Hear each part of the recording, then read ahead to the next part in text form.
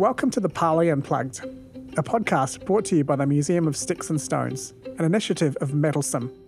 We invite you to join us for our inaugural season where we'll cover a range of topics from understanding what hate is and how it manifests in society with Meddlesome's co-founder, William Smith Stubbs. Hate is human. It exists in all of us, and it is just part of how we're wired. You can't expunge that from the human existence. It's there for a reason. But where it goes wrong is when we don't actually acknowledge that. And then it emerges in different ways. Online bullying, in-person bullying, hatred, racism, war, all these things that emerge from hate. And hearing the origins of the concept of Museum of Sticks and Stones. The Museum of Sticks and Stones is the flagship initiative from our nonprofit, which has spent over a decade working in the space of mental health. We, over the last couple of years, decided to look into the problem of hate and how hate impacts people's health and well-being. You'll also hear about some techniques about how to manage your stress response when using digital spaces, techniques on how to handle difficult conversations, and some of the frameworks Moss has developed from Moss's wellbeing designer, Dr. Pri. We have a number of resources on our website, and one of them is the Field Guide. We've added a lot of reflection exercises on there to really understand what kind of person are you online.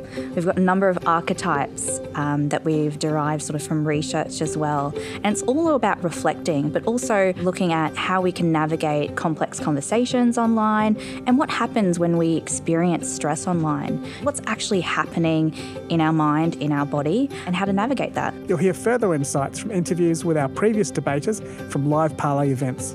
It was such a safe place, and I think that the way that the conversation was set up and that we were allowed to participate, both sides were not only open to what the other had to say, but curious. The part of public discourse and the actual opportunity to do it was great. And the audience as well, people that I know who came along and just witnessed it, and people who had different viewpoints coming into it or maybe weren't certain how they felt about it, to hear both sides and for them both to be well articulated and rounded and considerate.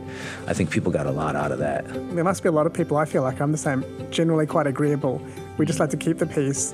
But when we're forced to be in a combative environment, it's probably quite therapeutic in some ways because you're not bottling it up. And lastly, you'll also get an in-depth exploration of the future of Moss and their plans to tackle what's being coined the universalism of hate with their project lead, Trisha Rogaju. Our long-term vision with Moss is to actually build a physical space where people can come and understand the mechanics and reasons why we create hate and harm, and also see the humanity behind the human race, things around love and compassion and the times where people have united or experienced, true beauty or things like that. So we want Moss to be something that not only Brisbane is, I guess, known for, but helps people to really build capacity to understand why we create hate and harm and how to manage that for their own mental well-being. So take a seat and settle in as together we explore how we as humanity can manage the very human experience of hate